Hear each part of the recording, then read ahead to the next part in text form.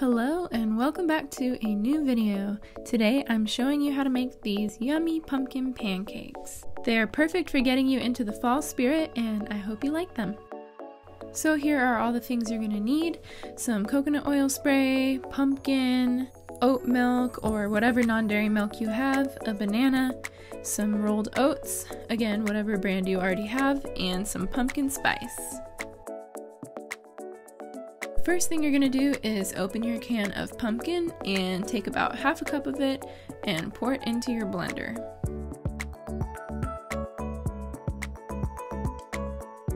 I use my Vitamix blender, but you can use whatever blender you already have. Next, you'll need 1.5 cups of your oats, and these are going to grind up in the blender and turn into your flour.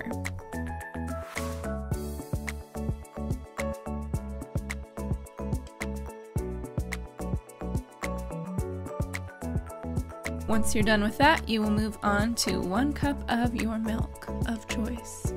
Then we need half of a banana, and I would save the other half so that you can use it as your topping at the end.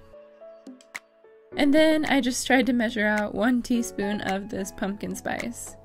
I guess it would have been easier if I just opened the jar. Oh well.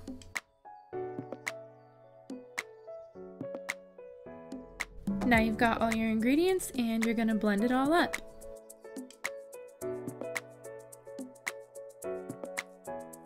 You want to keep blending until it gets to a really creamy consistency and you can no longer see the oats. Then I put my pan on medium-low heat and sprayed some coconut oil, and then you're just going to start making your first pancake. The first one I poured out turned out to be a little small. It was my tester one, so I didn't want to make it too big, but you can make them whatever size you want. I suggest more of a medium size, and that will fit more into this recipe.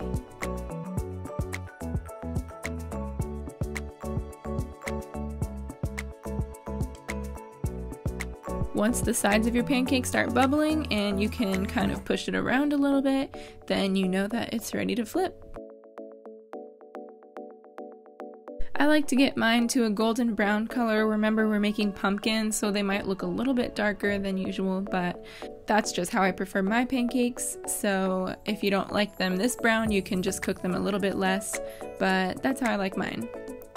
So that's how the finished pancake looks, and then I just put it to the side and made the rest of them.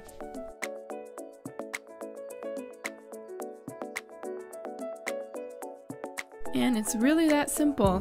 When I was timing it, it was taking about 45 seconds to 1 minute per side for my pancakes, so that seemed like a good rule of thumb. But just watch them, and like I said, when the sides start bubbling, flip it over and you'll know when your pancake's ready.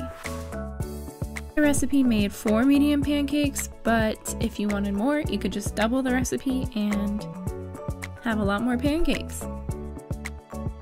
And today is actually a really exciting day because I am launching my blog today, where I'm going to be posting my recipes and writing them all out for you guys, so it might be easier if you prefer to read a recipe. I know some people don't necessarily like to watch a video when they're actually trying to cook it in the kitchen, so if you'd like to check that out, then I will have the link in the description for this recipe and some others that I've put up there.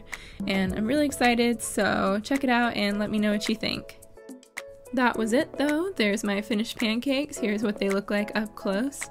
And then I just topped them with some of my favorite toppings. That's the best part. I used my other half of a banana, some blueberries, earth balanced butter, and maple syrup. But yeah, that's it for this video, and thank you guys so much for watching as always. I really appreciate it, and don't forget to subscribe and like this video, and I'll see you in the next one. Bye!